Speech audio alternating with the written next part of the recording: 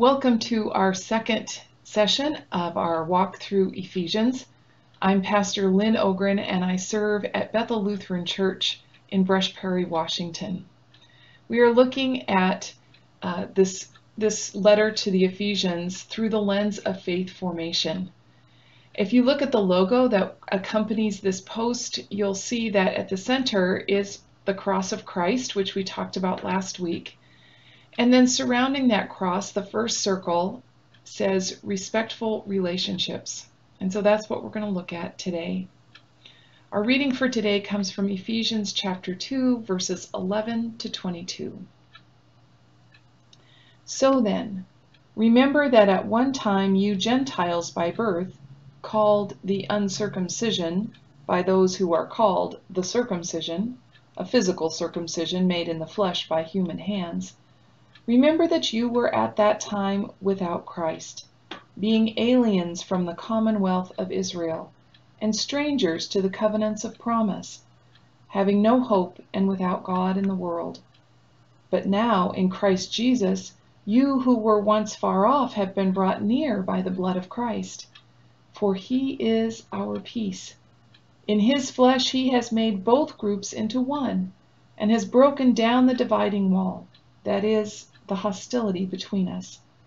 He has abolished the law with its commandments and ordinances, that he might create in himself one new humanity in place of the two, thus making peace, and might reconcile both groups to God in one body through the cross, thus putting to death that hostility through it. So he came and proclaimed peace to you who were far off, and peace to those who were near. For through him both of us have access in one Spirit to the Father. So then you are no longer strangers and aliens, but you are citizens with the saints, and also members of the household of God, built upon the foundation of the apostles and prophets, with Christ Jesus himself as the cornerstone. In him the whole structure is joined together and grows into a holy temple in the Lord, in whom you also are built together spiritually into a dwelling place for God. Here ends the reading. So whether you are alone today or with others, I invite you to think about and perhaps talk about who some of the people at Bethel Lutheran Church are that you look forward to seeing when you come to worship or other church events. If you belong to a different church, think about who it is that you look forward to seeing when you come to church, whether it's for worship or for some other event. I'll let you pause the video for this if you'd like to think about it.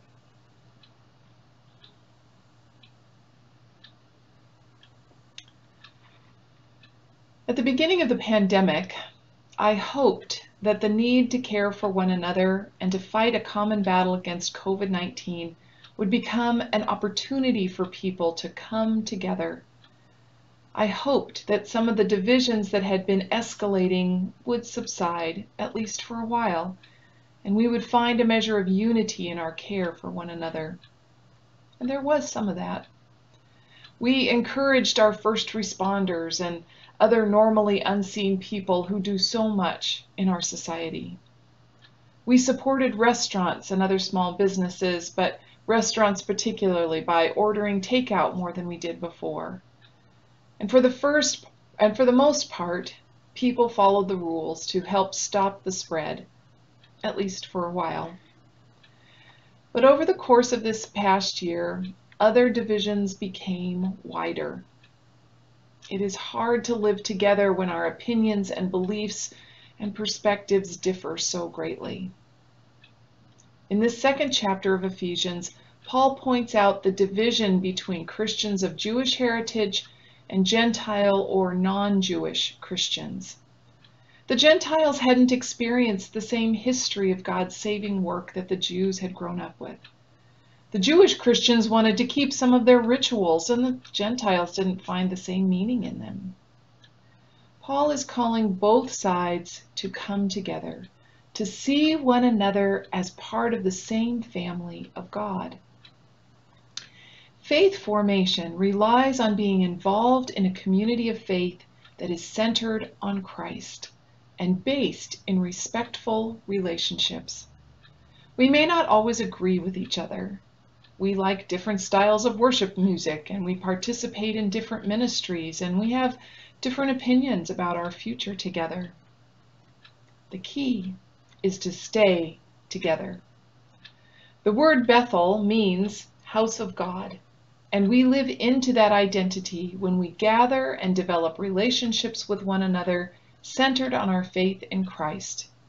We can be in respectful relationships even when we don't agree, because Jesus is the mortar that joins us together, making us a dwelling place for God. Let us pray. O God, sometimes we struggle to respect one another, even those we worship and serve with at church. Open our hearts to listen and learn from others, and to remember that you love them just as you love us. Grant us your peace, in the name of Jesus. Amen. As a follow-up to this devotion, I invite you to think about someone that you have a difficult time being in relationship with. And then make a list of all the things that you have in common. And then maybe from that experience, you might seek an opportunity to get to know that person a little bit better. Have a blessed day.